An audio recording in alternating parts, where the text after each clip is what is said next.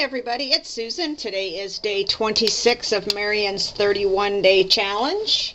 I've been here in my studio this morning working, and what I have created is a altered cigar box. This started out just a plain little cigar box, and you can see that I've edged it in the brown. I've put some design paper on the bottom, got some little wooden pots from the craft store for feet. I've put the Tim Holtz, tissue tape around the outside. Just wanted to keep that real simple. And on the front, I have used the Graphic 45 Once Upon a Springtime paper. Let me zoom in here so you can get a look at this. A little too far there. Okay, up here I have some of the skeleton leaves that I have coated with the glossy accents and sprinkled a little glitter on them. Make sure you can see those. Sorry about that, guys. Applied some Prima Bling.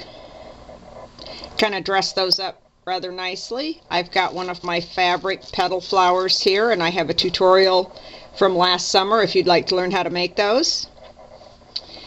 Have a little I Am Roses flower there that I have painted with a little bit of gold mica powder. Here we have a book plate, and I've just simply trimmed one of the Adage tickets. It says Dream. Put it back there and covered it with glossy accents to make it shiny and nice. Down here in the corner I have a few more of the I Am Roses flowers that I have colored in a light pink to go with the paper. And those sit on top of an ornate plate die cut from Tim Holtz. I painted that with gold metallic paint, and I went over it with the Distress Crackle paint in the picket fence, which is white, obviously. And I've got the design paper back here. And then if you open it, I have more of the paper on the bottom. And again, I've just simply painted the sides brown.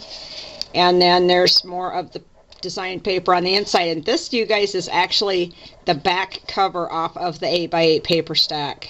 That's not even a piece of paper. That's the cover. Because we throw the covers away, and there's no reason to. If you've got a project like this, use the cover. And of course, I put all my papers on with my matte medium gel, and then I sealed it all up with that to make sure that it's durable and that will last a long time. That paper's not going to peel off.